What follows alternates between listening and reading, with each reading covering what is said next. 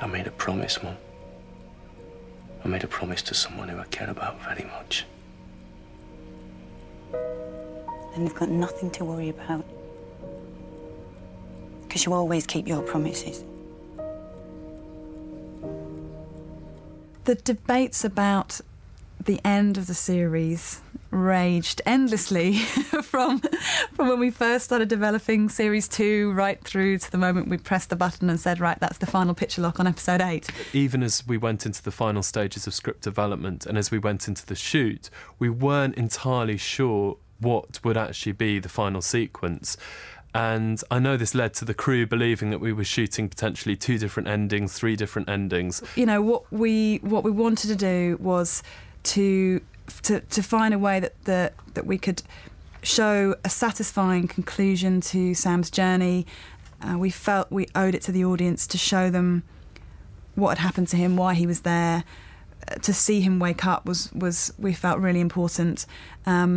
You know, although we had debates about leaving it open-ended, leaving it on a question, but I think we all felt it was important for us because we knew in our heads all along what we thought had happened to Sam. It was really important for us to be able to explore that and show that in the series. Some people would like to have left the series on the jump and perhaps not seen any more. But to other people, it was really important to see the coming together of Sam and Annie, which is obviously a very important moment for the series. It maybe was 2 endings and they didn't tell us. But I don't know. I just thought that the roof scene blended into the coming back and saving our hero saved the day.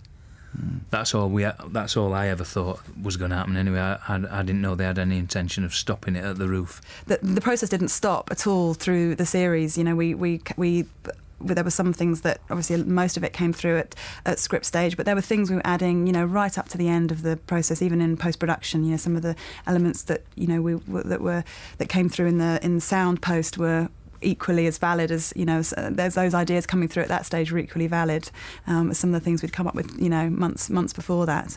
And I do think the fact that SJ ensured that she left kind of black after the jump off the roof, it kind of leads the audience to think, is this the end of Sam's journey? And then we obviously go back to 1973. I love the false ending, I do. That you just think that's it. Yeah. That's it. And he's gone off the roof. Mm. And it's almost like you're expecting the credits just to appear in the bottom and then... Yeah, that's really... Yeah, as he jumps off the roof and it just goes into blackness, you think, that's it. All of a sudden his face just comes out of the shadow. And it's not it. It's good, isn't it? That's great.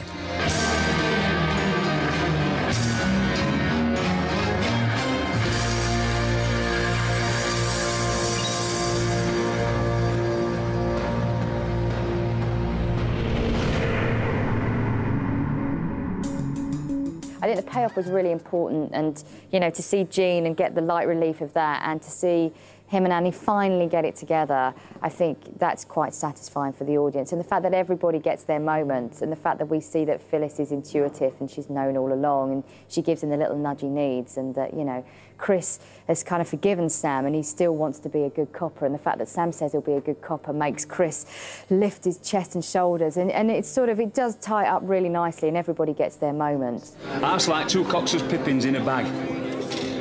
She sounds enigmatic. No, she was from Barnsley. People have wanted to know from day one what happens between Sam and Annie. I like the kiss as well. About time they got it on. Should have got the tongue in, though. Yeah.